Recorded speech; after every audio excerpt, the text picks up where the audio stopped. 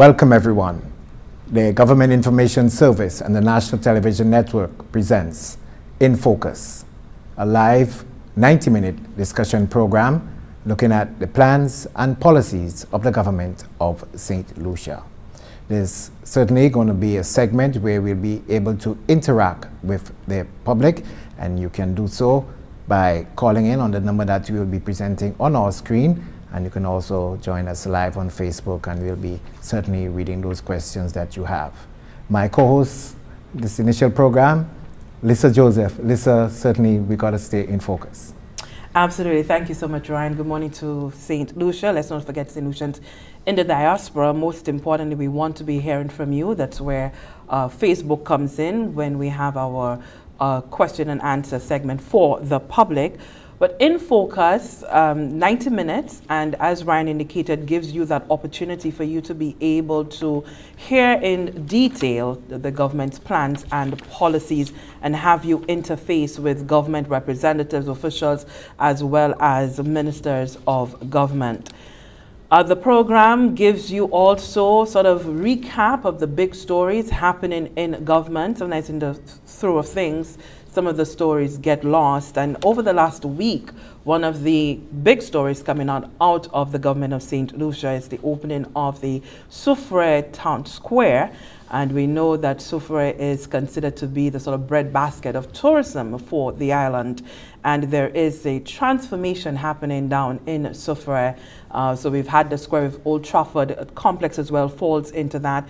We had before the square and the complex transformation, we had seen the Hummingbird Beach Park opening up and completely renovated. So we now go to a report by Anicia Antoine that encapsulates what the opening ceremony was like for the Soufriere Town Square. Development on the west coast is moving at an increasingly high rate, with a newly built Soufriere Beach Park, Farmers Market, bus terminal, and now officially opened Soufriere Square. The redesigning of the Soufriere Square included installation of urban umbrellas, a water fountain, and the Freedom Monument. Parliamentary representative for Soufriere, Honourable Harold Stanislas, expressed his satisfaction with the outcome of the project. I am extremely proud and happy that we have been able to deliver to you a state-of-the-art facility in the heart of Sulphur City.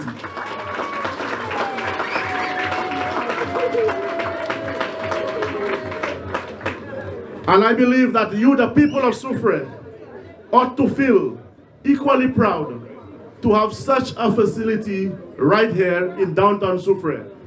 The new design should enhance Soufriere's sense of place, be memorable, and appeal strongly to the emotions of both visitors and locals. The Prime Minister of St. Lucia, Honourable Chastanet, explained that the economic developments in Soufriere will directly impact the economic development of the surrounding communities. The standard of square that we would have delivered to the people of Soufriere would not have been in keeping with the rich history. And you heard the beautiful singers come up here and tell us the story, the rich history of what Soufriere is about. And I'm saying to you that people in the world want to know that story. And we want it that when they come through the town, that we can now start seeing attractions develop around town, that be able to take advantage of that opportunity. The construction work on the redesign of the Soufriere Square, which began in 2017, was funded by the government of the Republic of China Taiwan under the Constituency Development Program. Councillor Bill Wang is the charge d'affaires of the Embassy of the Republic of China Taiwan. I have to say, but for the relentless efforts and dedication of the Honourable Prime Minister Chastanet and Minister Stanislas, I wouldn't have been here today. And I believe there are more opportunities. We come back here for more projects that St. Lucia and Taiwan work together. The opening ceremony of the Soufriere Square took place on Wednesday, July 31st, 2019. From the Government Information Service, I am Anicia Antoine reporting. Plans are advancing to enhance parts of Castries through the OECS Regional Tourism Competitiveness Project. The project, which is being funded by the World Bank, seeks to enhance the competitiveness of tourism in the region by facilitating movement of tourists between the participating countries, using ferries, improving selected tourism sites, and strengthening capacity for regional tourism market development. Here's Nisha Charles. The government of St. Lucia has identified the Castries City tourism product as a priority for St. Lucia, with targeted investment sites and activities aimed at making downtown Castries more pleasant and attractive to tourists as well as residents. As part of the OECS Regional Tourism Competitiveness Project, government intends to implement several investment initiatives to revitalize downtown Castries. These include the pedestrianization of the William Peter Boulevard, the upgrading of sidewalks, works for the improvement of the visitor experience walking through Castries, and the upgrading of the Castries Central Market. As it relates to the William Peter Boulevard, project manager Dr. Lorraine Nicholas says the upgrade will ultimately add economic value to the area. So the fundamental aim is to really make the William Peter Boulevard a more pedestrian-friendly space, a space that is more conducive to relaxation, a space that is more conducive to hassle-free shopping. So a place where locals and visitors can go and sit and enjoy local cultural entertainment, as well as dine, have a cup of coffee. The underlying aim is to bring more money into the economy so that we can benefit more from the tourism sector. Also forming part of the OECS Regional Tourism Competitiveness Project is a facade improvement program for existing small businesses. Facade improvements are a means of enhancing the economic viability of these businesses, as well as improving the aesthetic image and the attractiveness of the broader Castries Central Business District neighborhood to retail customers and visitors. Under the ORTCP, we will be, the government of St. Lucia, given financial incentives to the property owners. So this would be in the form of matching grants, 50-50. The idea is that a business would put some of the funds and the government would put the other half of the financing, ranging up to $10,000 US. And one might ask, persons might say, why doesn't the government give all of the money? Well, it is a case where you would not want this to be, there to be interest simply because it is free money. Persons see it as free money and so they jump on board. You want there to be a level of ownership, that persons see that there is value in doing this, it is their building, it is their property, this is what is being developed, and the government is contributing to it. Some $15 million US has been earmarked for St. Lucia under the project. Another project taking place within the government is the Honourable International Airport redevelopment, and works are currently underway there. The project is now in its first phase, which will include the preparation of the site for the construction. The General Manager of the St. Lucia Air and Seaports Authority, Mr. Darren Snack, informed the GIS that the renovations will include a brand new 337,000 square foot terminal building, new road infrastructure, and new parking aprons to cater for the increasing capacity at the airport. Besides the physical infrastructure, what you'll be seeing a lot of improvement is customer experience, in terms of the human comfort, in terms of the technology that will be used at the airport. I don't want to say too much on the technology now, but we are ready to build a first-class world airport in this part of the world, and we are very, very, very excited and proud to be a part of this project. Mr. Stank also informed that the new improvements will allow for a more climate-resilient structure. The standards that are used for example, seismic loading, and you said a little easier, that's earthquakes. The standards that we've used for hurricane category 5 hurricanes on this project are even higher than what we use for our local. And again, this project is done in consultation with our designers who have a local engineering support, professional engineering support team with them. So that has been taken into account, as well as we've spoken about the flood mitigation. So there are many steps that we have taken. We had a World Bank DVRP project that recommended the level to construct, so that has been incorporated in the design. And there are other interventions through our partners in the Department of Infrastructure that are being undertaken. That was the general manager for there, Mr. Darren Snack. And the redevelopment project at the Hirono International Airport is estimated as $175 million. So look there at some of the stories making the news from the government of St. Lucia. Ryan? Yes, Lisa, certainly we've got our first 3 stories in our news segment, and certainly great areas of focus. The Soufriere Square, something that has really brought a lot of joy to the citizens and the members of the community down there in Soufriere. We also looked at the ORTC, and we know that the plans had always been around of late in terms of what's really going to happen in the redevelopment of the city of Castries and the Honourable International Airport redevelopment project. So certainly very timely to be in focus on our program today.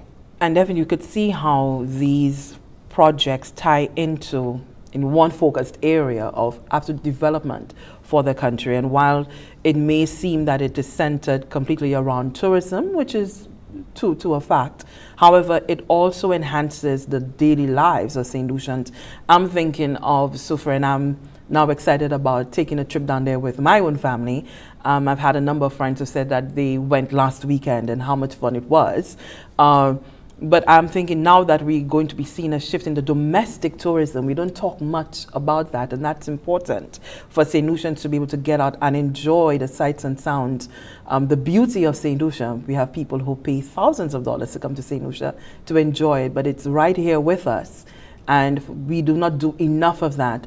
So my thinking is now we could also see, we now have staycation on. And so St. Lucians can now begin to say, well, there's something to do. To pick up the family, go down, an additional attraction down in Soufriere, if not to just take pictures, be at the square, take some pictures, see what the improvements are like. It should be a very exciting time. And I'm looking forward to when works will begin with the whole pedestrianization for the William Peter Boulevard. Yes, Soufriere certainly has been in the spotlight of late, and did mention earlier the fact that the Hummingbird Beach Park and the groundbreaking ceremony for the whole sporting infrastructure project being put on by government. So that in itself really whet the appetite for what is really going to happen right now. And then since we had the opening of the square, the official opening, and we saw the pictures coming live out of Soufriere in that evening, and how much the community really got involved with it. And the beach park is something that really enhances the product itself, gives a greater opportunity for economic development within the community of Soufriere, for the members of the community to maybe get into small businesses. We also noticed that the sporting persons within the area being given the encouragement that they're going to have some state-of-the-art facilities and also a new cricket ground down at Roby. So that in itself set up, and then the whole project in terms of the Old Trafford with the terminal, and it's really transformed the town. And now with the opening of the square, the buzz I'm sure will be around for quite some time. Now in the city of Castries, we know it's really going to take some getting used to it, with the boulevard not being filled with persons commuting via vehicular traffic, and now just more into a pedestrian space. We bring a different life to the city as well, where that sort of bustling feel, and I mentioned family again because my stories coming out of my family, coming from my mother, my grandmother, often spoke about how the city of Castries back before used to be this sort of hub, especially at night, where families can take a stroll and enjoy the scenery with all of the window displays and so forth. So it'll be interesting to see how we can incorporate some of that old sort of appeal of what Castries used to be and incorporate it into a new appeal as well. So it'll be something interesting for St. Lucia to see how we can raise Castries, the city of Castries, back to prominence. The Honourable International Airport Development Project, something that has been around for quite some time, and the entire nation and the traveling public will be looking forward to that. And for the Honourable International Airport, for St. Lucia, it's a mammoth project, but it's a very necessary project. Once we are able to get that complete, and I think the exponential growth that we see in the tourism industry, it can only begin to sort of add the sort of value to the St. Lucia tourism product. St. Lucia now is moving towards more of a sort of high-end brand. And we need facilities that will complement that, because if you are attracting visitors, they're going to pay the monies to come in, we have to be able to give them the sort of amenities and facilities that correlates with what that high-end brand is.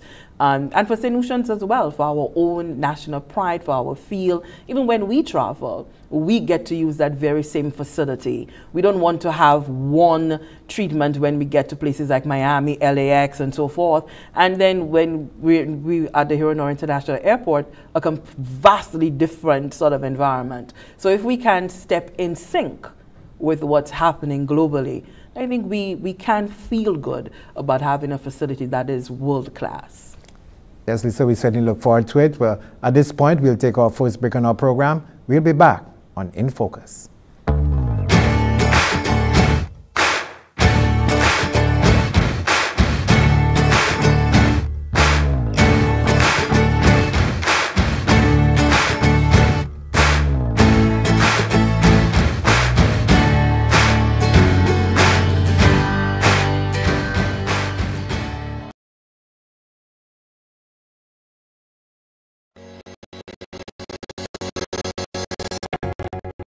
One of the aids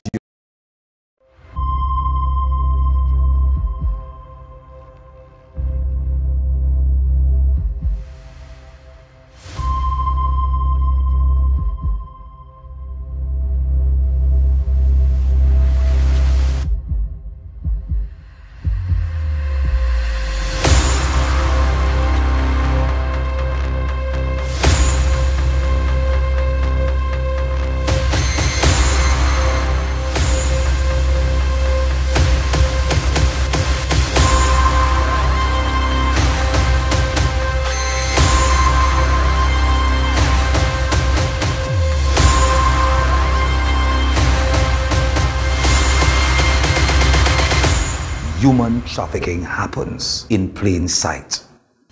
Know the signs, see it, report it. To report suspected cases of human trafficking, call the TIP hotline at 847. What's in the food you're eating? Do you really even know? All the chemicals and hormones used to accelerate their growth. All the artificial flavoring, sweeteners and colors too. We consume and we don't spare a thought for the damage that they'll do. No, think about the children. Think about the children. How will we save them? Chemicals and GMOs are not the solution. Use organic and join. Excessive agrochemical use, additives and genetically modified foods are harmful to health and the environment. Join the good food revolution. Grow, buy and consume organic. A message from Rise St. Lucia and the Ministry of Sustainable Development with funding from the GEF Small Grants Program, UNDP. The good food revolution.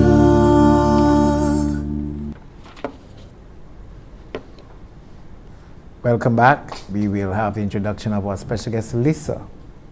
Yeah, special guest indeed. In Focus, we are very, very happy to have Prime Minister Honourable Alan Chastanet with us as our first guest.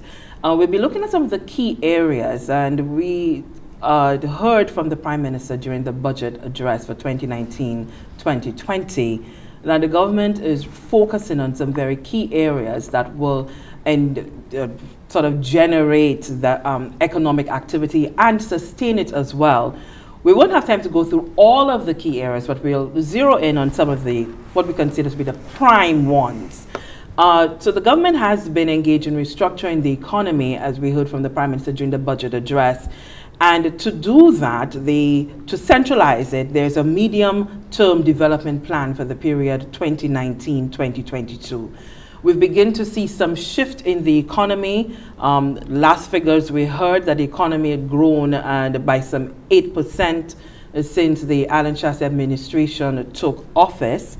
And so we want to say good morning to Prime Minister Alan Chastanet and talk to us about what putting this plan together was like. Just give us a sort of an encapsulation of that thought process? Because when you founded the economy, you'd always said that it was not growing as it should to sustain St. Lucia. So what was the thinking behind developing this plan? So the process of developing the plan really started in 2013 when I took over as the leader of the United Workers' Party. And the first thing that we did was we went on a retreat with about just over 100 of our party supporters, young, old, been there for a long time, new entrants into the market, different farmers, workers, business people. And we developed a vision, mission, and value for the party. And so the vision of the party was that we were going to focus on delivering a globally competitive education system. So an education system that didn't just get you so you had a certificate, but a quality of education that would allow you to compete against foreigners coming into St. Lucia, and also that if you traveled, that you would be able to get a job abroad. That we said that we would have a affordable quality healthcare. We said that everybody would have security, regardless of where you lived. And the fourth one was that we would create economic opportunity. So those were the fundamentals of what United Workers' Party was all about. So once we've achieved that, then the next thing is we then started reviewing the country, and we created, I think it was 6 different groups that looked at the country and achieving that vision. So once that had been finalized, we then brought it all together, and it was then displayed in our party manifesto. And that's why we've always said that our party manifesto was not generated by polling. It was generated by what we thought the country needed to be able to grow.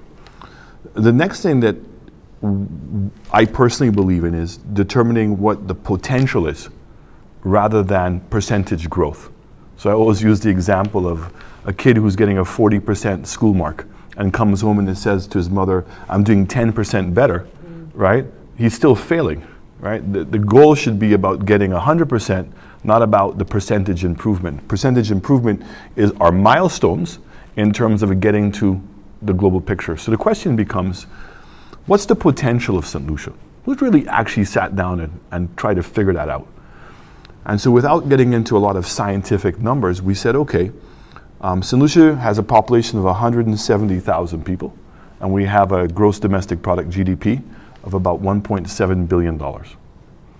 Barbados, our neighbor, has a population of 270,000 people, and they have a GDP of just under $5 billion. The Bahamas has a population of 370,000 people, 200,000 more than St. Lucia, and has a GDP of $12 billion. And when you look at the Bahamas, Nassau is $8 billion, and Paradise Island is $4 billion.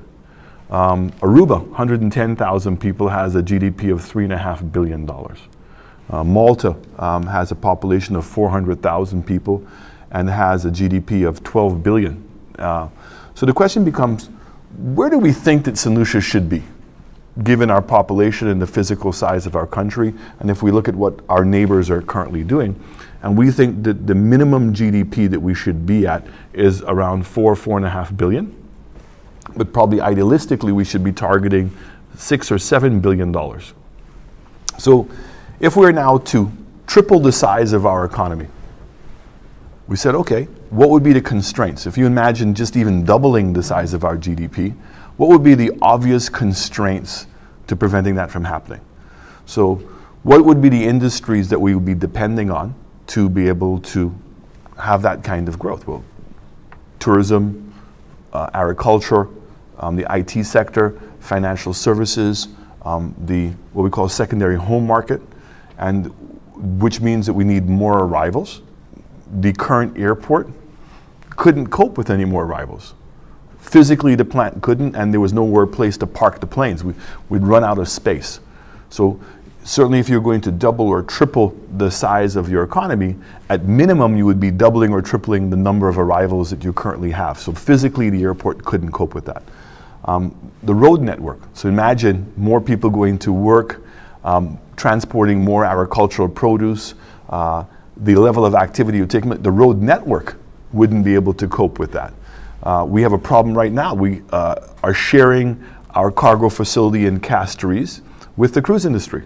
And so last year, we were in a lot of problems. We had a lot of ships waiting on the outside because there was no space for them to come in. In fact, some ships started to go to Barbados and break down the cargo and send it on smaller boats to St. Lucia. So it means we have to be able to solve that problem.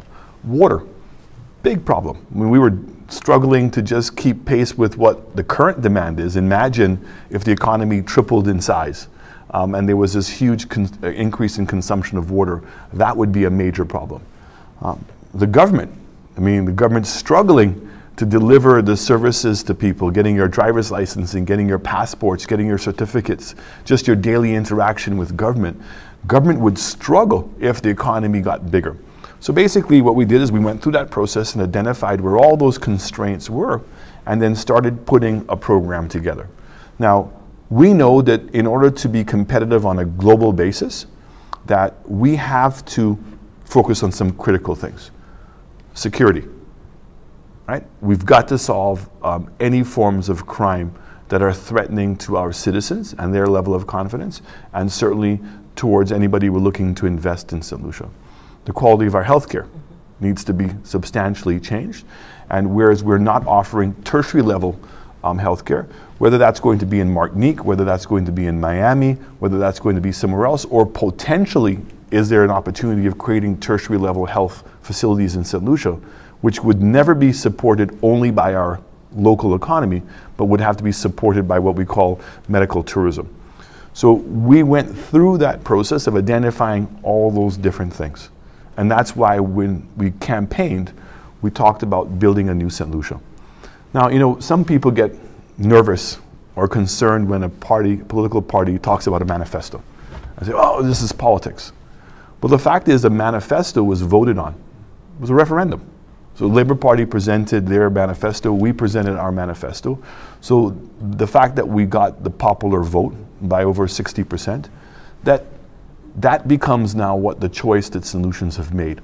And so that is what drives that overall arching policy. And it's then now for us to meet with the civil service, the government, in order to be able to implement these different programs. But the clear thing is we had a very clear vision of what we wanted to be able to achieve that we believed was absolutely measurable. And it was comprehensible, meaning this wasn't just about building a St. Lucia for tourists. It's not just about building a St. Lucia for farmers. It's about building a St. Lucia for everyone. It has to be able to meet every single individual's needs. And I think the last thing I can say on that is that what we found that there was in commonality is that no one problem had one solution. So let's take... And everything is sort of interlinked. Everything is interlinked. So if you take crime as an example, just saying that the policemen are going to be more present isn't going to solve the problem.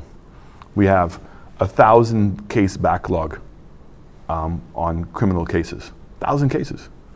I mean, we're having to now look at bring in 2 judges only to deal with the backlog. That's $13.5 million. Policemen didn't have a communication system. And police cars were in dire need of changing. The forensic lab was not working. We didn't have courthouses. Police 911 and fire were not really operational. So it required a holistic change to be able to solve the problem. We'll talk about that in detail a little later on, but on the aspect of the economy, how do you rate yourself now? Because we're now into the 8th month of 2019, and how do you see the medium-term development plan working out in terms of being able to generate jobs? We have seen a decline in that jobless rate. Just the bread and butter issues for St. Lucians, businesses, do you find yourself being satisfied that there's buoyancy in the economy right now? That's all a very difficult question for a politician to answer. I am heartened by the fact that the policies that we've implemented have been yielding the results that they have been. So in the absence of any major capital projects, construction projects, that we've seen government revenue increase, and we're seeing the economy grow, and we're seeing unemployment coming down. So once now the physical projects start, that's going to take it to the next level. So I am very comfortable as to where we are and the strategies that we have implemented. Where I am not happy is because it can't happen fast enough. So anytime that you know that people continue to suffer in this country is worrisome to me. And I know how difficult it is for some people in this country. I mean, so we'll get talking about healthcare. You know, there's over 40,000 people that really don't have access to healthcare in this country. So even though that there is a Victoria or there are doctors, they just can't afford to go. And you know, St. Lucians, a lot of them, if they owe $200 to Victoria, that's enough to deter them from going because they feel bad about going. So the new system that we're going to be introducing, which will be giving in healthcare insurance to those 40,000 people, is going to be a fundamental change in their life. Do you believe that what do we not understand about investment and how to attract investment?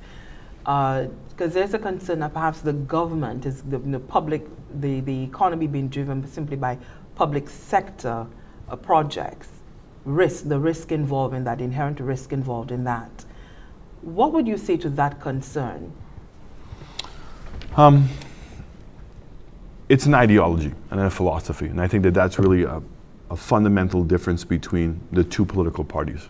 And how I describe it, as I describe it, that we are a government that believes that we must earn our revenue, and I think that the Labour Party believed that it was entitled. So meaning that if there was insufficient monies available through taxation to pay for the things that we need to invest in, the Labour Party's response historically has been to increase taxes. So that's what we call a form of entitlement. Whereas we believe in the United Workers' Party that we need to earn it. So when I see that we're not earning enough taxes, what it says to me is that there's some structural problems in the economy. There's something that's constraining the economy from being able to grow, which requires government to change policies or to fix something. So when we came in, we genuinely believed that the country was being overtaxed. So it means that for every percentage increase in tax that was happening, you were not getting a percentage or higher of revenue. In fact, you were getting less. So for instance, when the VAT rate went from 0 to 15%, parallel to that, corporate taxes dropped from 95 million to 55 million. Why? Because a lot of small businesses got squeezed out. A person who had a hairdressing salon, all of a sudden having to pay 15% VAT on their rental rate. And that happened right away. Got to the point where they couldn't afford to pay their rent. And if they couldn't afford to pay their rent, and they couldn't afford to keep their business going, they moved into their home. And so the people that they had employed, they lost their jobs. And so a small company that was paying some corporate tax now was paying nothing.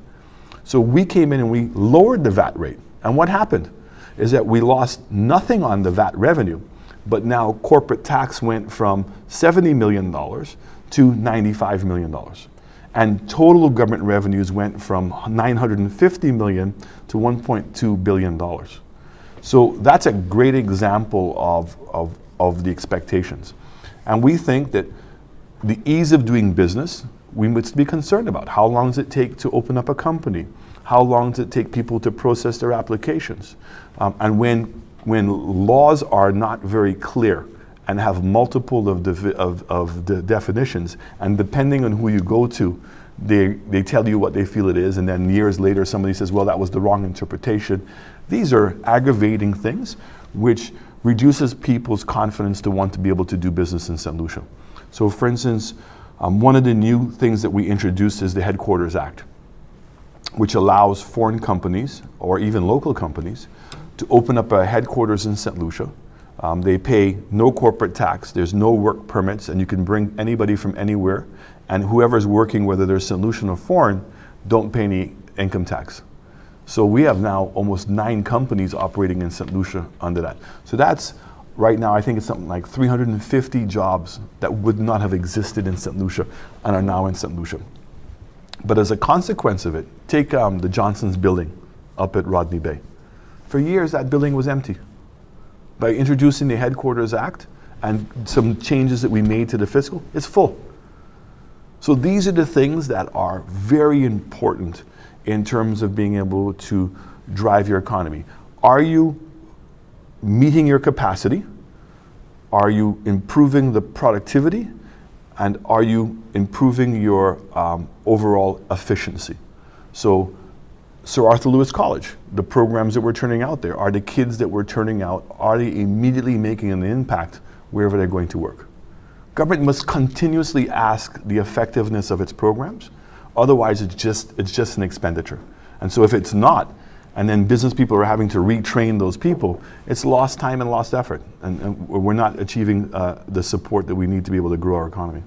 On the public sector, and just my final question to you on this, the debt to GDP ratio, the concern is not just from St. Lucians, but we've always had the sort of caution flags coming from the international financial institutions like the IMF, the World Bank, and so forth. Where do we stand now, and how conscious are you as Minister for Finance about St. Lucia's debt to GDP ratio? I have no choice but to be conscious of it, because it's something that's unfortunately used as a major statistic. So when we came into government, the debt to GDP was 69%. As we speak today, it's 64.5%. So we're continuously seeing that number being declined. The naysayers want to suggest that because we are financing the airport, as an example, through the mechanism that we are, that's going to increase the overall debt to GDP. And there really is 2 answers to that question. So one, it is the more important ratio is what percentage of your revenue is going to finance debt. That's the most important. Can you afford the debt that you have? So what we have done as a government is any new debt that we've taken on, we've made sure that we have a new revenue stream. So we're not taking any of the existing. So the $1.2 billion in additional tax monies that we've generated, none of that is going to pay for the airport or for the roads. We introduced an airport tax, which we went from $25 to $98, and we introduced a gas tax. Those 2 new revenue streams are what are being used now to fund most of the new debt that we're taking on. So there is no fiscal pressure on my part. The next thing I have to ask is, if in fact I don't invest in the airport because we're scared of taking on the debt, right? Can the economy grow? And I think the answer is very clear, it cannot. Because if I don't have a new airport terminal, I can't get new airlift. If I can't get new airlift, then I'm not going to get people to build any new hotel rooms. So it's the chicken and an egg. Now, the argument that the Labour Party is making with regards to the PPP. So the IMF had, not the IMF, the IFC had recommended to St. Lucia that what we do is we make what we call an SPV, a special purpose vehicle at the airport. And the way that would work is the government would lease the airport facility to a third party, and that they would be in complete control of the revenue as well as all the decisions that are being made at the airport. So that it's independent of the government of St. Lucia. But the money to pay for the debt was still coming from the airport tax. So the condition of doing that was that the government was going to increase the airport tax to $55. And they were arguing that it should be $60. So it's our revenue. So the point that we were making is that when we looked at the numbers, that if you had 400,000 arrivals today and you have 2,000 new rooms coming on, you have potentially a cruise ship home porting facility coming on, let's say at minimum it increases by 100,000, although those numbers would suggest it's going to increase substantially more. We can pay for the debt in less than 10 years. Why would I continue to give a third party the $60 per head for 30 years? And what are they going to do with all that money? Whereas we're saying we have to build a north-south highway There's more infrastructure that we have to build. So let's get the airport paid for, use the money for the next 20 years to be able to now pay for all these different things. I can get away with that because I've shown the IMF and I've shown the World Bank that this is not affecting my day-to-day operations, because this revenue is being lockboxed. We have insurances in place if there's any downfalls. We have provisions in our loan agreements that if in fact that there is a natural catastrophe or a force majeure, that we don't have to pay the debt until we're back up on our feet again. So all those provisions have been put in place in order to be able to protect us. So debt to GDP is a very important number in the world globally, but I think that the more important number is your ratio, your debt ratio, which is the amount of debt that you have, your payments of your debt relative to your income. And we're continuing to see that number fall well below the prudent level. So there is, I can't say ever no hope, but the reality is St. Lucia is in not any financial danger at this point. All of the new debt we've been taking on is more than compensated in the numbers we have. So for instance, even the $35 that we've put into the lockbox is 20% more than we need to be able to finance the loan. Plus we've got the provisions in the loans to protect us in case of natural disasters. So we have to grow this economy. We must grow this economy responsibly. I think that the concern that the World Bank and the IMF had when my government came into office and some of our policies was really, they felt that if we dropped the VAT rate, that we would have lost $55 million. They felt that if we increased the airport tax, we would have reduced the number of arrivals that we had. And they felt that if we introduced a gas tax, we would have created inflation. So for the first year, my government agreed not to spend any of the additional income just in case they were right. So what happened? So the VAT revenue was supposed to have dropped by 55, only dropped by 15. And by the second year, we were already at the level where we were. So there was no impact on that. The second one was that the tourism arrivals would have gone down. Well, we had a record year of arrivals, and we've continued to see those arrivals numbers grow, because as we said to them, when people are buying a hotel package to come to St. Lucia, they're not buying an airline ticket. So it's your hotel stay, your tours, everything are in one price.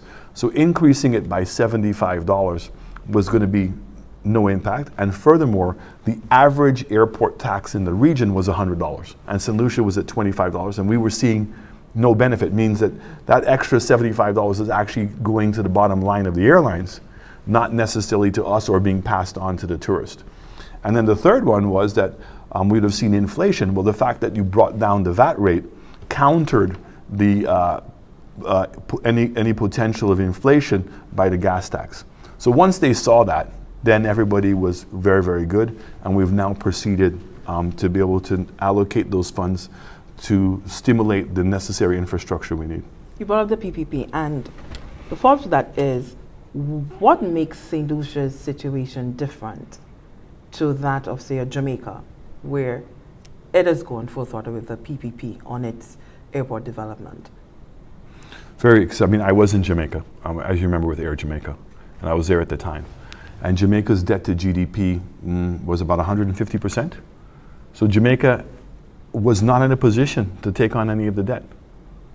Barbados, which was at 170%, is not in a position to have taken on. Now, imagine a couple of years ago when they were at 100%, they didn't do it through a PPP. They did the expansion of the airport themselves. It's only now that they realize they made a mistake in that they didn't put jetways in. So to go and put the jetways in now is a significant capital investment they're going to have to make. And there's no way with the current debt to GDP that they have, they can do that. So in the case of St. Lucia, our debt to GDP is 64%. The prudent level is 60%. So we're in a much better position to be able to do that. And the monies and the savings to the state by doing it the way that we're doing it is huge. As I said to you, I mean, we're talking about almost $600 million in 30 years, assuming that we only go to 500,000 passengers. If you go past 500,000 passengers, it's even more than that, of monies that now would be collected by the state and could be applied to investing in our infrastructure versus that money is going into a third party.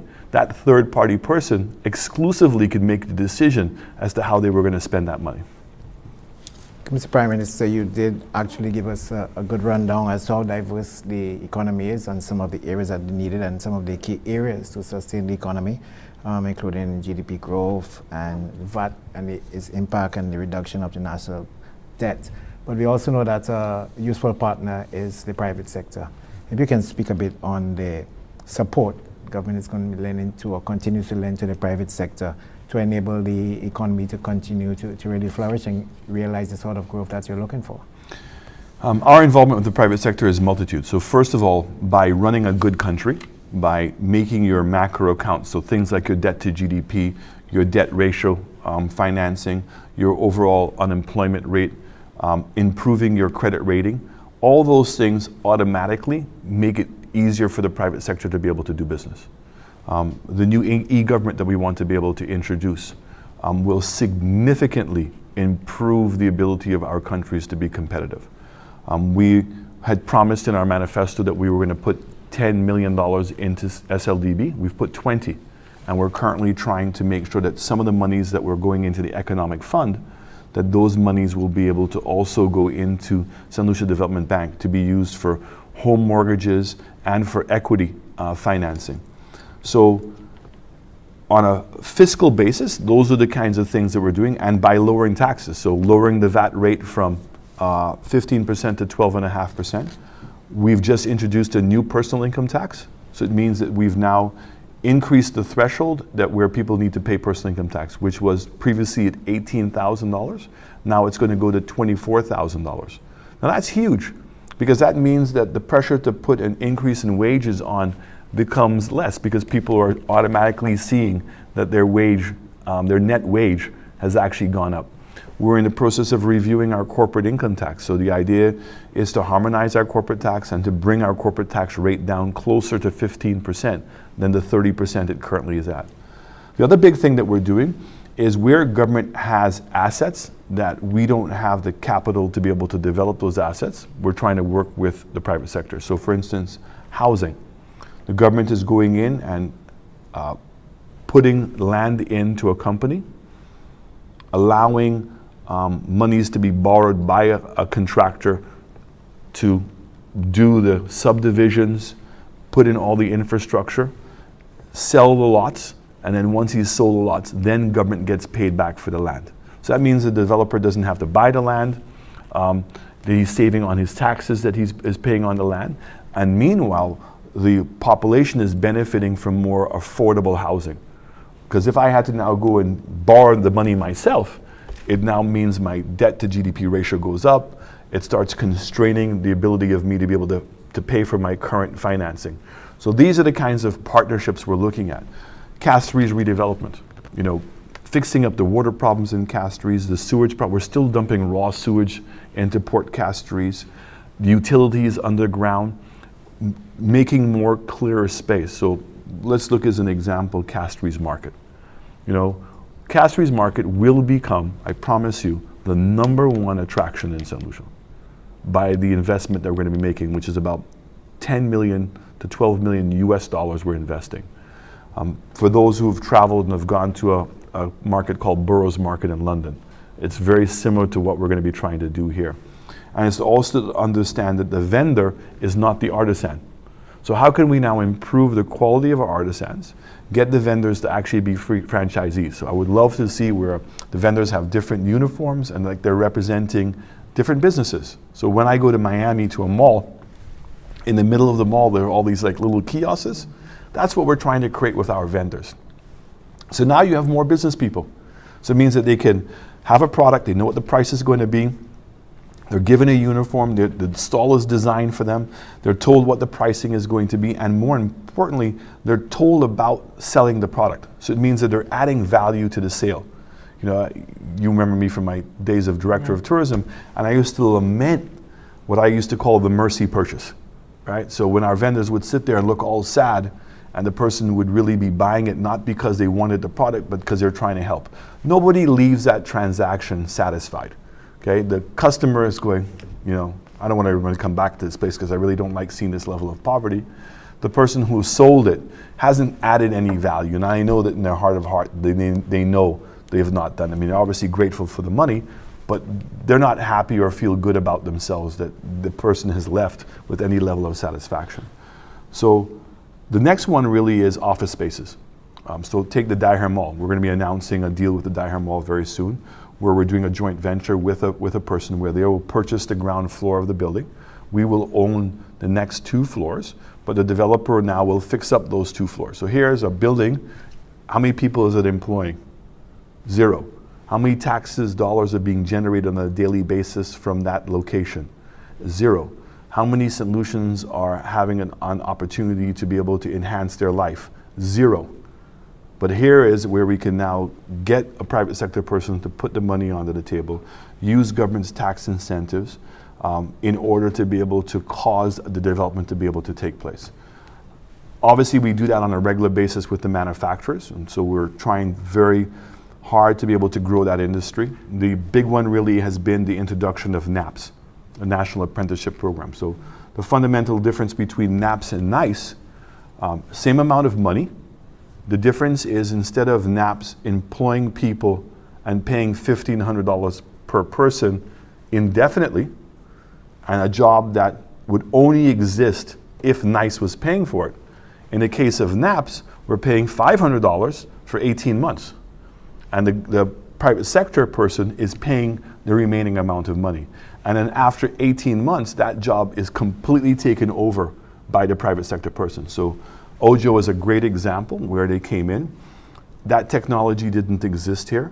In fact, it didn't exist in the Caribbean. Nobody had opened up an artificial intelligence operation in the Caribbean. And we were the first. And that they've gone from 26 kids. Today, I think they're close to 400. And we're hoping that by next summer, there'll be close to 700. But as we currently speak, that company by itself is paying almost $500,000 a fortnight in salaries. That's $500,000 that didn't exist in the South. That's $1 million a month. That's $12 million a year in salaries. Plus there's over 8 bus companies that are now providing the bus transportation because it runs a shift system 3 times a day. It has its own kitchen, and which they've adopted now farmers. So these are businesses that didn't exist. So government recognizes that we can help reduce the cost of getting businesses in, help them in the first couple of years of reducing the risk and making a success of it, but then it becomes win-win all around.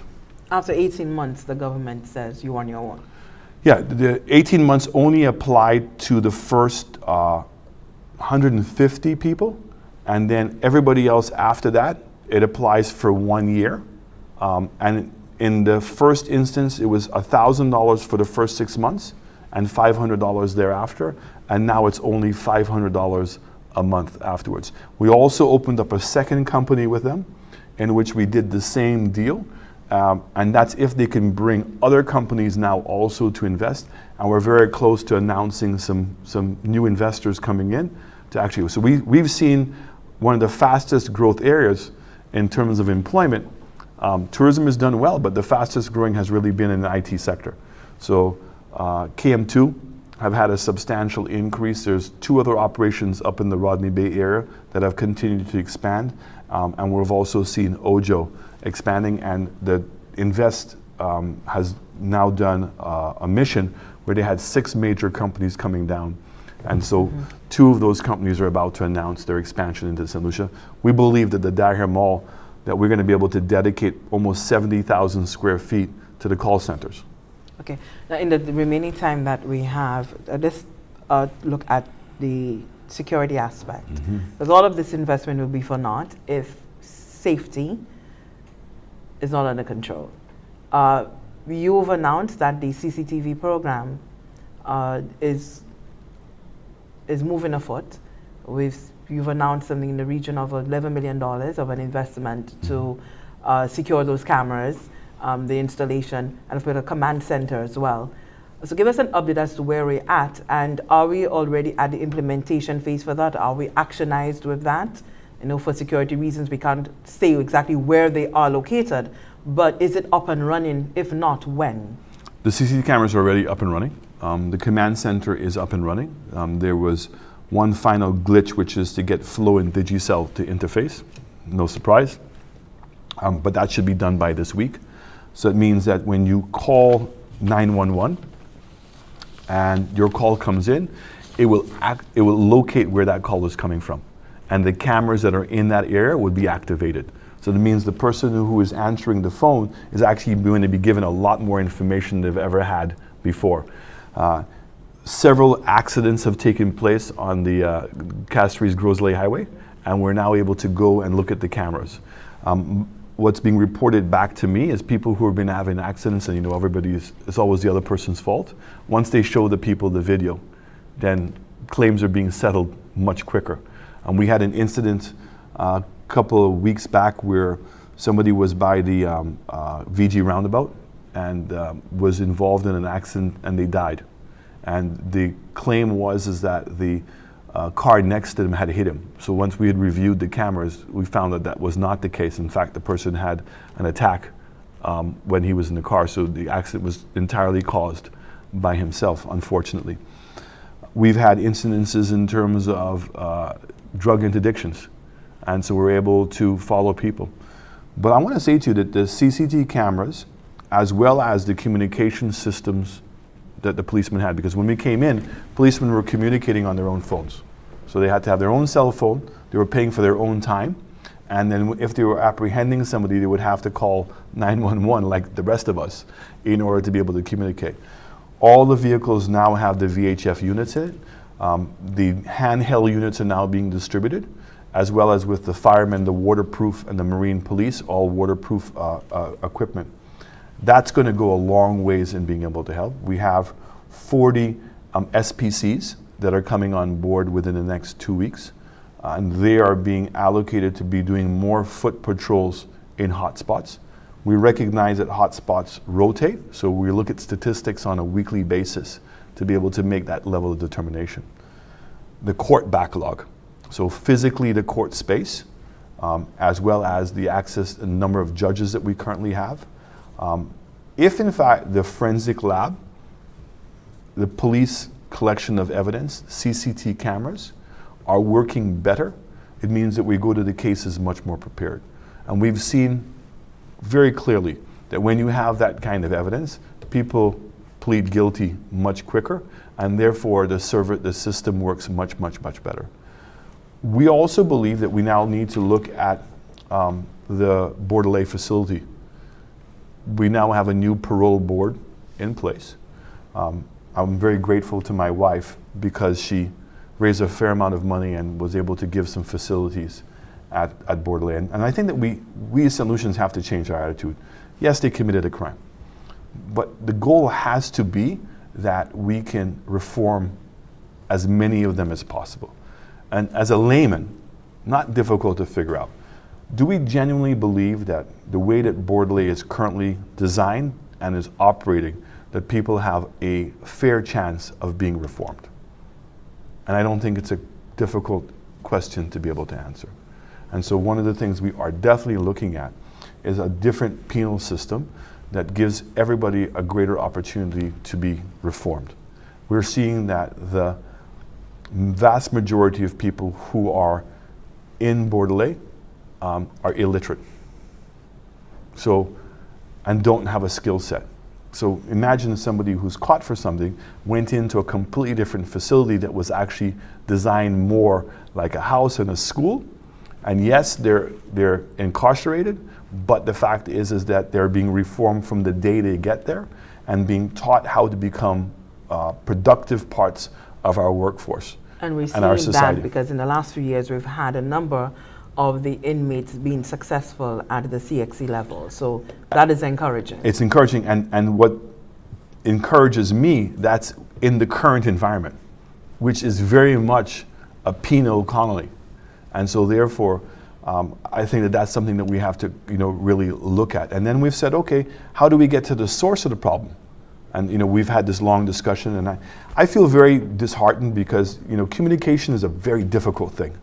And some issues are very emotional. And I clearly see that some statements I've made, particularly about single mothers, have been made to be interpreted very differently than what my intention was. I have great admiration, I've always had great admiration for single mothers, particularly ones that have a job and are creating an environment for their children, despite the fact that they're the only person there. What I was concerned about and what I am passionate about is younger girls under the age of 18 who are finding themselves in a difficult situation, and there isn't enough support from the state to help. And what's making it worse is that we're into the third generation of that. And we all know it's very difficult for them to get out of that. And we also know statistically that the majority of criminals are coming from people who have that had background. It doesn't make them bad people. That's the point I'm trying to make. It just means that the circumstances that they're in. And we, as citizens of this country, cannot walk away from it. And I think it's a universal thing, because we've seen reports from the psychologists, world-renowned psychologists, sociologists have indicated, and even a recent study right here from Bordelais did indicate that for a number of the inmates, a vast number of the inmates, that they come in from single-parent households. So, you know, I met with a person, I don't want to mention the person, but they work in a program to deal with wayward boys. And the stories of hearing kids who have never been told that they're loved, ever, right? And that you grow up in an atmosphere where you see your mother toiling and being taken advantage of.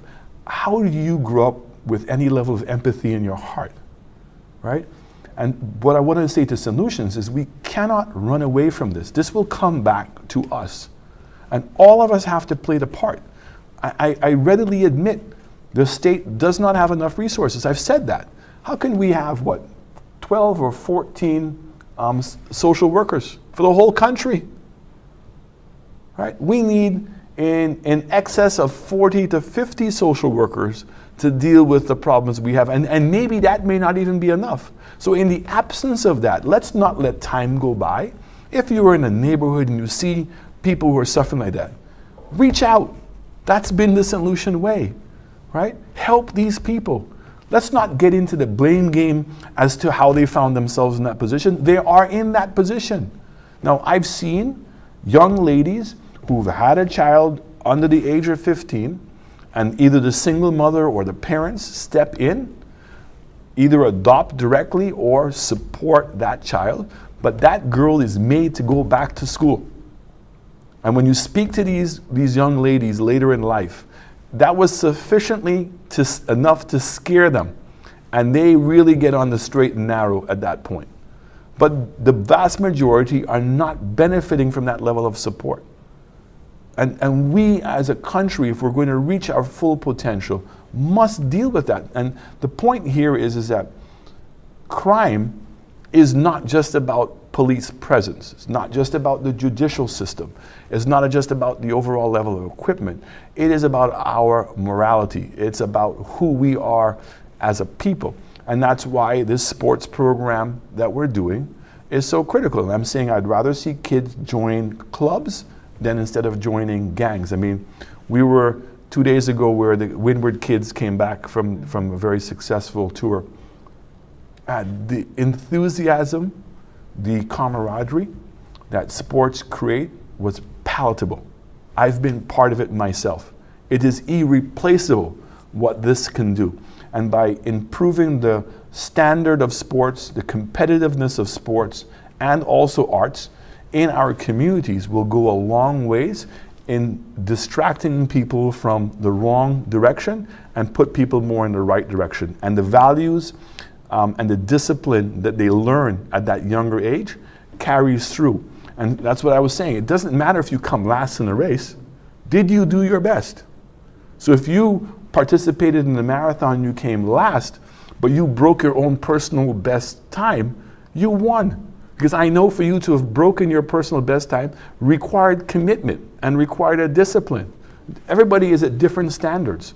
But if you have that attitude of being a winner and wanting to push yourself and everybody has that, then this country will progress. And the mentality takes you through to the rest of your life. Correct. We want to be able to move on to the health sector. We want to give it some due time. So we'll take a break now, and when we come back, the health sector in focus.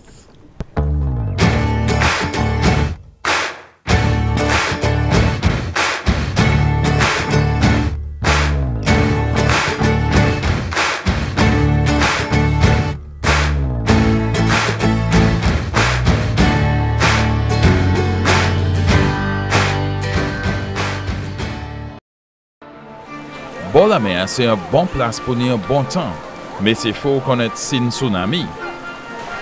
Sous bord la mer, qu'on senti terre qui a tremblé en pile. Baissé, couvert corps, et espérer trembler à debout, et courir monter plus haut. Sous bord la mer qui a wichilé, qui a quitté lance la vitement. Courir monter plus haut. Sous temps la mer qui a fait un toile désordre. Courir monter plus haut. Sous n'importe ces signes ça là. Courir monter plus haut qu'au cas joindre monde, et bien troisième étage en caille, et espérer les autorités annoncer où ça descend. Courir monter plus haut. Apprendre les signes tsunami. La paix pas né assez temps pour annoncer un tsunami qui a approché. C'est une commission par groupe management des astres Biefort et place management des astres Saint-Lucie, et financé par l'Agence pour développement international Amérique, Bureau assistance des astres l'autre pays. What is money laundering? Money laundering is the concealment of the origins of illegally obtained money, typically by means of transfers involving financial institutions or legitimate businesses. There are 3 steps in the process of money laundering. 1. Placement. This is the movement of illegitimately obtained cash from its source into circulation through financial institutions. 2. Layering. This is the act of concealing the source of that money using a series of complex transactions and bookkeeping tricks. 3. Integration. This is the movement of previously laundered money into the economy, mainly through the financial institutions, and thus such monies appear to be normal business earnings. What is terrorist financing? Terrorist financing provides funds for terrorist activity. It may involve funds raised from legitimate sources such as donations, profits from businesses and charitable organizations, as well as from criminal sources such as the drug trade, the smuggling of weapons, fraud, kidnapping, and extortion. There is an interrelation between terrorist financing and proliferation financing, which is the act of providing funds or financial services used in the acquisition, manufacture, or transport of weapons of mass destruction. How does money laundering and terrorist financing affect St. Lucia?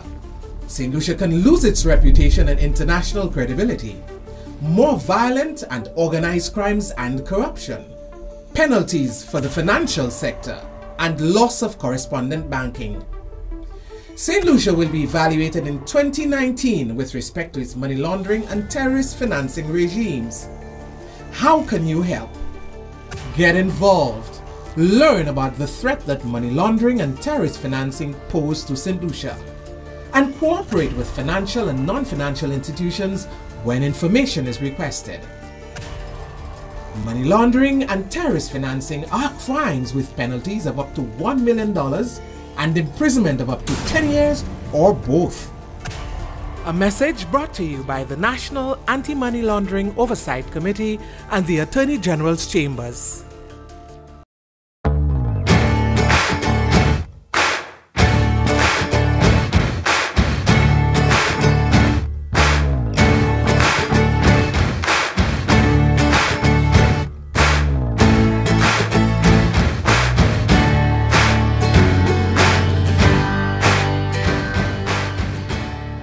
Thanks for staying with us in focus. In this final segment, we'll be looking at the healthcare sector, and we'll also be giving you your opportunity to place your calls and also send us your messages and your questions to the Prime Minister. Mr. Prime Minister, the health sector is something that's really engaged your government since coming into office, and maybe can give you the opportunity to look at a number of areas that I will give you the latitude to go into.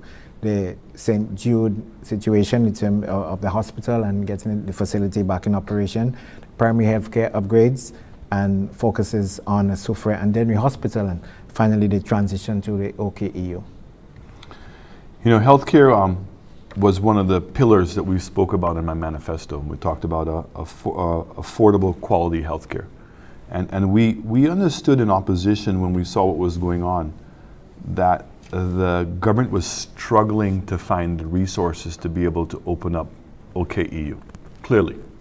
Because when you saw the quality of the facilities at Victoria and around the island, nobody would rightfully want to see that continue. And so the fact that the government couldn't move into OKEU told me before we got in that there was a problem.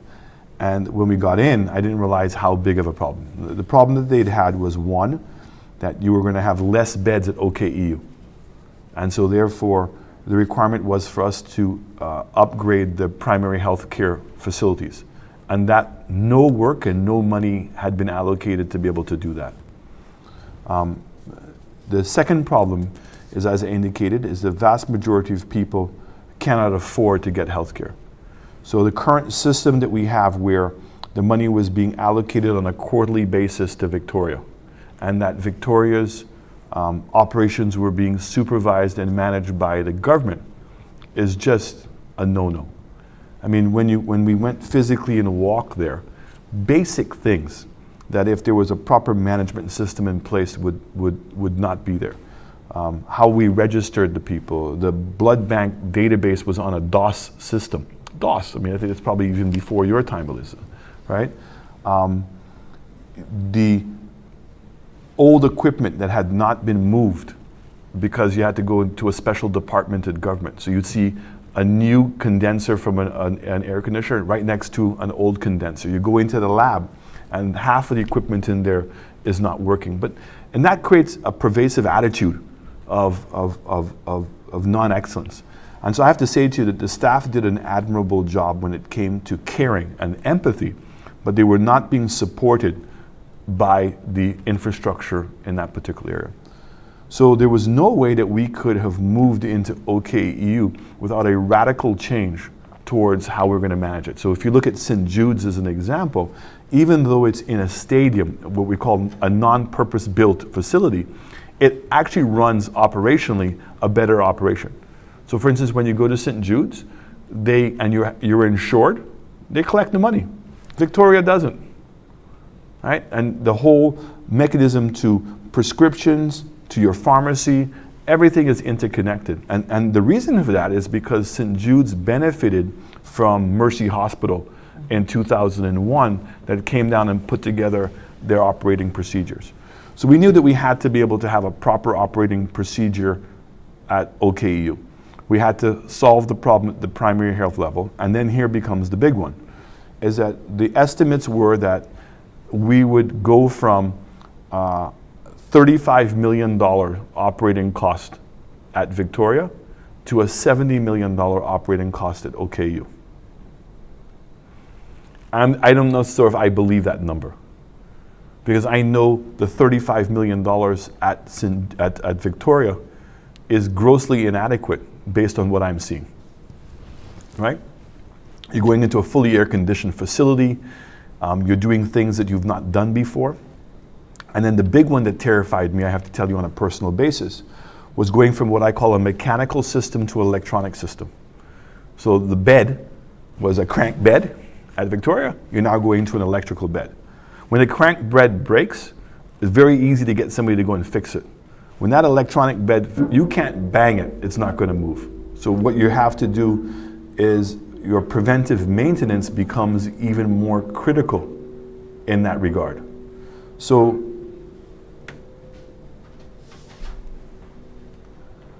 we have a call on the line. We want to say good afternoon to that caller. Thank you so much. You are in focus.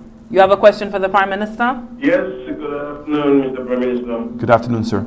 Let me first thank you for the opportunity you take from your busy schedule to educate the populace about the performances of the government. I listened to you intensively, and I appreciate it. And some calling. I mean, you've given a very extensive view on the social well-being improvement and also the economic improvement of the country at large. And I feel that I, as a resident in the south of the country, and I know you put a lot of emphasis in the improved development of the south of the country, there are many indicators that myself and other people, residents in the south, can see that there is economic improvement. Some of which is, well, you go to the banks now in Beaufort and, you know, even Choiseul and these areas, and the lines are so huge. So that should tell people that there is economic growth in the country. The amount of traffic in the south now is realized. It means that people have extra money in the pockets. I also always tell the minibus drivers in Beaufort, but look at, there's a van that sells Creole bread that comes there on an afternoon. And when the Labour Party was in power, these vans used to come with just one basket of bread and sell, and sometimes they go with balance of bread.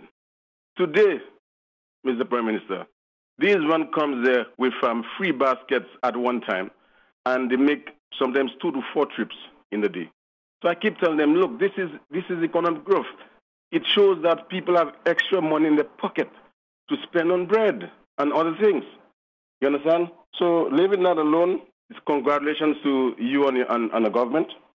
There is also on the focus that I should say the government should place on an area of creative industry sector. And this is the sector where I belong to. This sector, if the government places a little bit more focus on it, I mean, there are people who realize, children who go to secondary schools, a lot of them drop out of school. I believe that sector can be used to facilitate those kids, provide a little bit training for them, and get them into that sector, and we'll get them out of the streets. So, in that saying, I applaud the government on that, question and I hope that the government will see like tourism. It creates so many linkages. Mm-hmm. So what we're doing is this whole club system that we're creating. And I use the example of the aquatic center, where you have one facility and there are 8 clubs that have primary level and secondary level students. So this is what we're going to be emulating in all of the constituencies. So these new sporting facilities, which is being started with Soufriere, is to make that happen. And part of that is also the arts. So that if I am a kid after school, I go back to my community and part of my club will have sporting programs, but it will also have creative arts, drama, creative writing, and film. I mean, my iPhone can produce songs. I could make a movie from my iPhone, so the technology is there. So there's nothing that's limiting the ability for us to capture our creativity. And if you take, you know, one of my favorite groups, Denry Segment, you really have to put your hat up to these kids. And I remember during the campaign, leading up to the campaign, walking through Denry and seeing these little studios that these guys had done. When they took mattresses and they had their creative area out back and they would go in and cut their song right away. The technology is there to allow kids to express themselves, and what we need to do is to continue to do that. So one of the big changes we've made, and I know that you, Lucia, would really appreciate this, CDF's role is not to do events. CDF's role is to continuously put on training programs to improve the quality of our arts. Correct. So songwriting, lyrics, stage presentations, all of those things. So even now when we see the reintroduction of steel pan, is that they're going around and making sure that pan is being now taught at all the different school levels. But it's a habit is a difficult thing to break. And I know that I've spoken to Danny and the board, and they can be involved in the events, but they can't be driving the events. Their job was not to put on carnival. We have another call online just before that point. Yes. What's your question for the Prime Minister? Yeah, it's me again. I got caught off. I wanted to finish my point by saying to the Prime Minister, because I belong to a political party, I believe that... Okay, while we await the call to come through, we do have a question coming off Facebook. Hi, Jody, thank you so much for watching. And her question is, with an aim to build a new St. Lucia that can last changes in administrations, what is the government's plans to reform the Constitution and by extension reform our systems of local government and other core democratic institutions? Great question. I mean, we had a retreat this week on local government. Local government, yes. I'm a big believer in local government. I believe that my statement is online, so I would really strongly suggest to Jody that she maybe go on my Facebook site. I think that some of the news channels are also had covered it. I'm a big believer in local government. I think that effective government can only be done at a local level. And with regards to constitutional changes, they require 2/3 majority.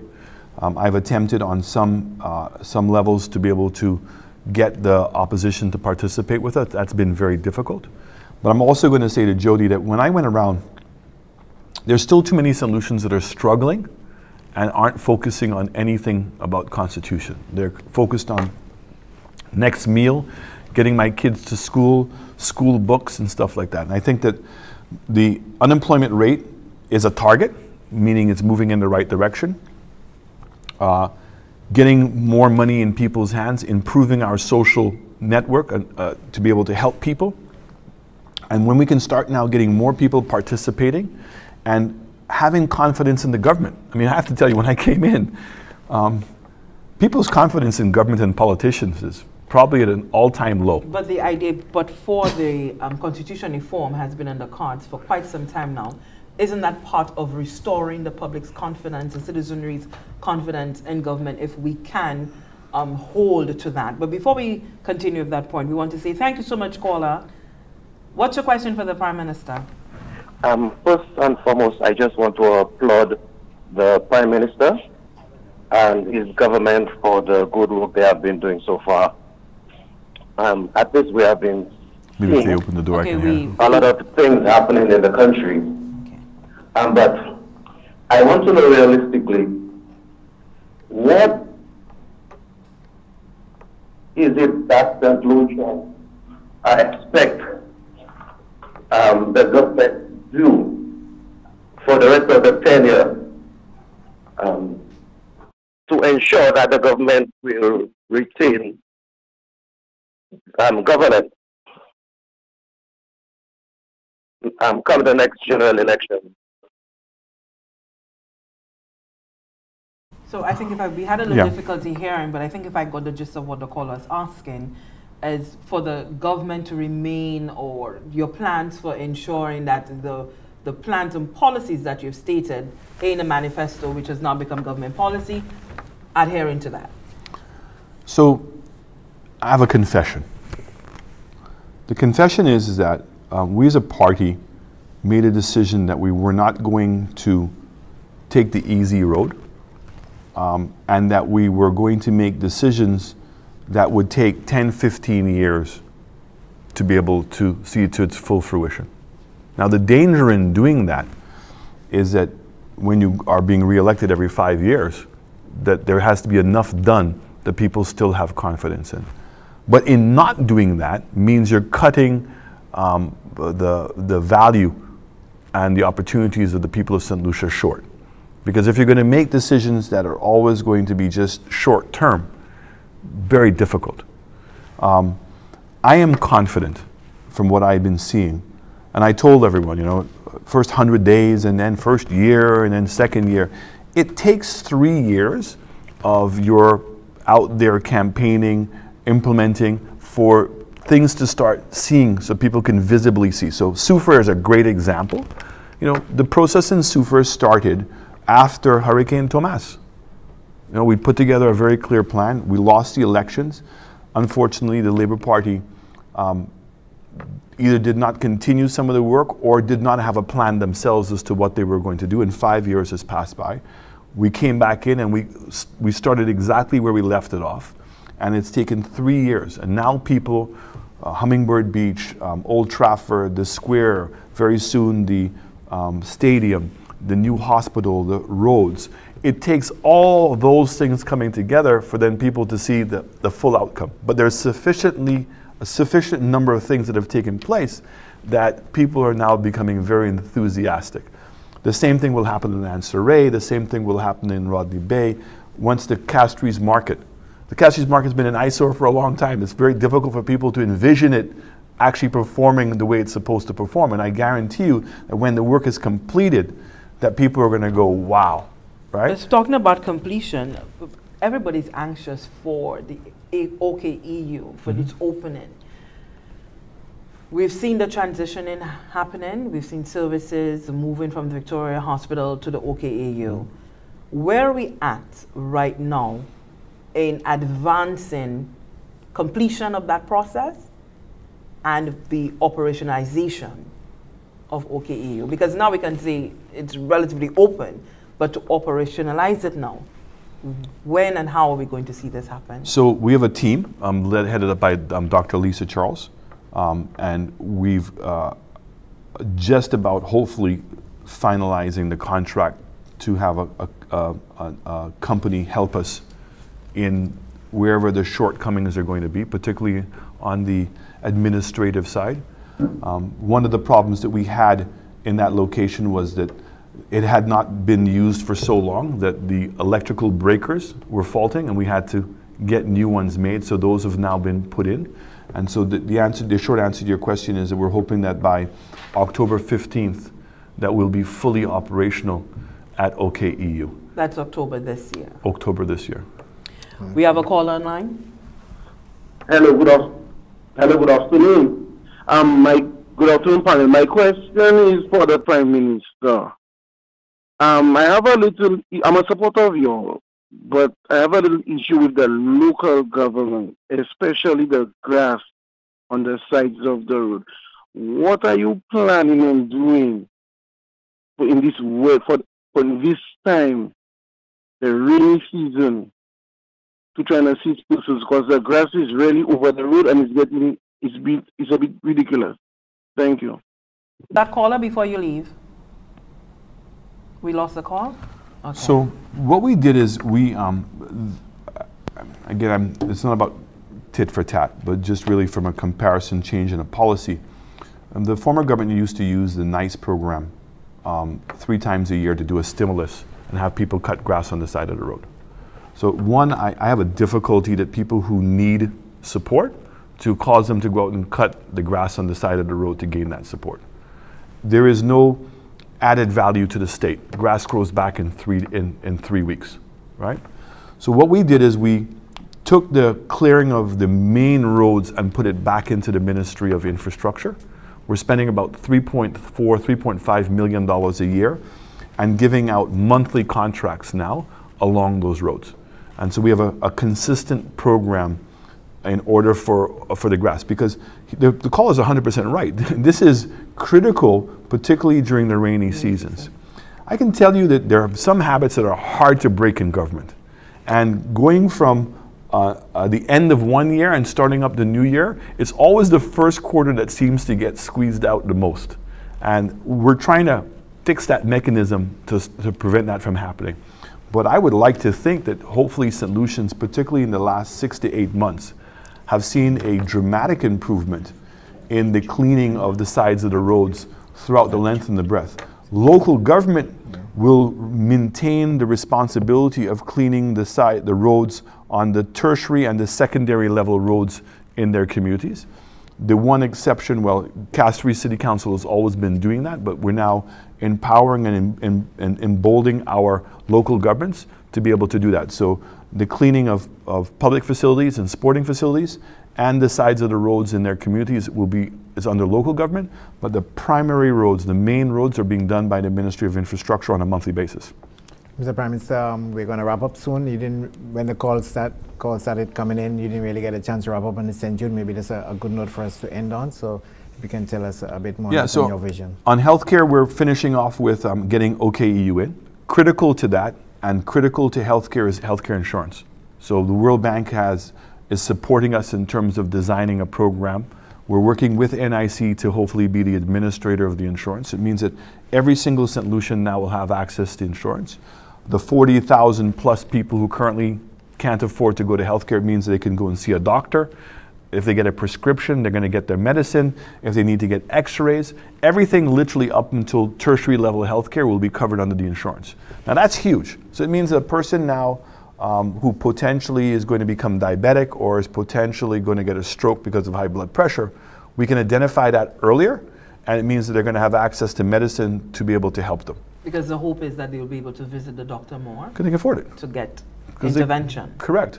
It's cheaper for the state, I hate putting it that way, that to make sure that a person is having access to medicine than waiting for the person to need dialysis. Because you have a humanitarian problem, and then the cost goes up considerably at that point. The final points of the insurance, have we been able to work that out? Has the government worked it out? So the paper will be presented to the government before the end of this year. It'll be approved by Cabinet by January. It will then be going to Parliament, and then we hope to be able to have it implemented starting in April 1st of next year. And so we're looking at what is the proposal on the table for the models? Can you disclose what that is? Yeah. Are we looking at 3 different models, 2? We're looking at multitude law. They're looking at all the costs. The key comes down to cost. And I think that maybe the fundamental point here is government will continue to pay for the salaries of the nurses and the doctors at the hospitals and the primary level services. We'll continue to pay for the utilities. Really what we want the insurance to be able to cover is the medicines and the private doctor time, as well as the radiology and all the services you're going to need. So it means that the premium ought to be at a level that's very affordable. Government will pay the premium for the more vulnerable. So elderly people below a certain pension level, unemployed, the poverty list, the vulnerable list, all those people government will pay, right? And so that's why I'm saying to you that moving into OKEU requires us to have these systems in place and to have a system that can collect the insurance. Now, once I'm collecting the insurance number, I can now tie my inventory system. So when you're going in, I know what services you used, and therefore it has to tally back to the inventory system. So this is where the management process comes in. We're also going to be introducing a health authority. The responsibility of the health authority is to do a couple things. One, work with the private doctors and everybody else to come up with a fixed price list for services. 2, to license all of the doctors and all of the facilities to make sure there's no abuse, that doctors aren't giving out false prescriptions to take advantage of the insurance system. Those are the things that cause the insurance prices to be able to go up. So we're putting all those mechanisms in place. I think that St. Lucia will become a model for a lot of other places once we've got that accomplished. Then you have St. Jude's. You know, in a very short time, St. Jude's hurts my heart. It hurts my heart on a multitude of levels in that. And let's separate the politics from this thing. When you had the fire, the decision was made to build a new facility that would have replaced the existing services of the old facility. Under the Stephenson King administration, there was also the beginning of a discussion about building a new hospital for the South. And 3 locations were identified: by the brewery, by the old St. Jude's facility, and then behind where the stadium, the stadium is, the George Odlum Stadium. When we lost the election, Stephenson King lost the election, the facility to replace St. Jude's was within months away of being operationalized. The then new government reviewed, which they're entitled to do, the existing situation, and made a decision to go ahead and build the new hospital in the existing location. In hindsight, I think that that was a bad decision. I think what they should have done is operationalized the old facility and allowed the people to have moved back from the stadium into the new facility, and even if they wanted to choose the same location, to have built it around that. But they didn't. As a consequence of that, and also as a consequence of not having all the money necessary to build this new facility and not even having a design and doing it on a piecemeal basis, we ended up with a situation in which after 5 years that they had spent $130 million as well as not completing the project. So when we came in, we were told that the project was only going to be another 3 months, which was fine. Then we were told, well, no, it's going to take another 6 months and they need another $70 million. So at that point now you go and you do your own review. The review showed me that what they had built was inadequate and that if we in fact attempted to complete the building, even to get it to a minimum standard, would require the demolition of certain aspects of the building and conservatively would have had to spend $100 million. So for me, I said, wow, and for Cabinet would say, okay, how much is it going to cost us to build a new facility? So a new facility, we believe we can build for $30 million US dollars, just over 100 million EC dollars. So the question is, do you try to fix up and amend a building that will never be of international standard, will at best be at minimum standard, or should we just build a proper world-class facility? And so the decision was made, let's build the world-class facility. We think we can do it cheaper, we can do it faster, and we're going to get a better quality facility. And then the question becomes, what do you do with the old building? So as many of the components of the old building that we can include in the new complex, we are, but we're also now out trying to get an investor to build a university, a medical university in that location. Why? We've seen the success of medical universities around the Caribbean, St. George's, Ross University, St. Vincent, Dominica, you go down the stream. But we are offering something that doesn't exist anywhere, which is that the university can have an operational hospital on the same campus as a teaching hospital. As a teaching hospital. And we think that that's a significant added value that we can bring to the table. Also, when you take into consideration the new international airport, the new office facilities, the possibility of a cruise ship terminal, the new hotel rooms coming in, our desire to make the South the fastest growing area, you might as well put in a proper hospital because you're going to have to, at some point, do that anyway.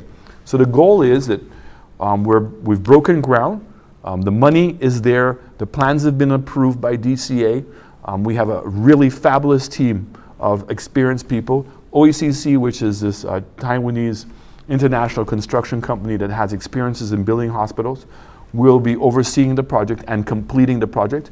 And we believe that we can have that project completed sometime next year. And so we're looking at with 1 year period to get it done. That's what our goal is. I mean, so okay. I mean, we will clearly know by Christmas how far advanced we are, and I will give a more accurate update. But certainly by next year, the intention is to have the hospital completed and operationalized. What are we doing? What is your administration doing to make conditions more comfortable at the stadium? Well, while we're waiting. One, the closure of the garbage dump. They had a major sewage problem there. They had the roof problem. We've taken down the debris. And despite what everybody was saying, all the results showed there was very little fiberglass content in the roof, but that's all now down. Replacement of some of the air conditioners.